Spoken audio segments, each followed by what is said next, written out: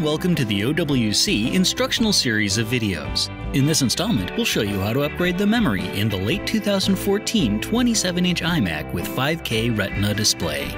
We've already gathered our materials, shut down and unplugged our iMac, and are working on a soft, static-free work surface. We are now ready to begin.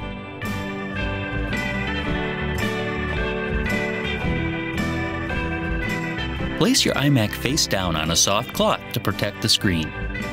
Using a nylon pry tool or other non-metal instrument, push on the small button just above the power plug until the memory bay door comes loose. You can then set the door aside.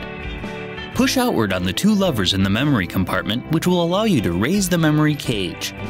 Remove your old memory if necessary by simply pulling the modules straight out of the slot.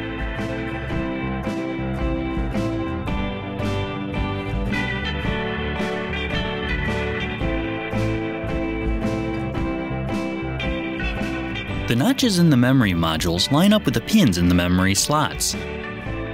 Line up the two, then slide the memory into its slot and push down until it snaps into place.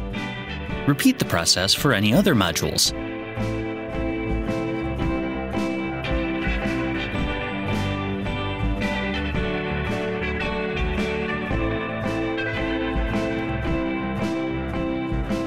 Push down on the handles until the memory cage locks back into place. You may then replace the RAM access door by pushing it back into place until all edges are flush.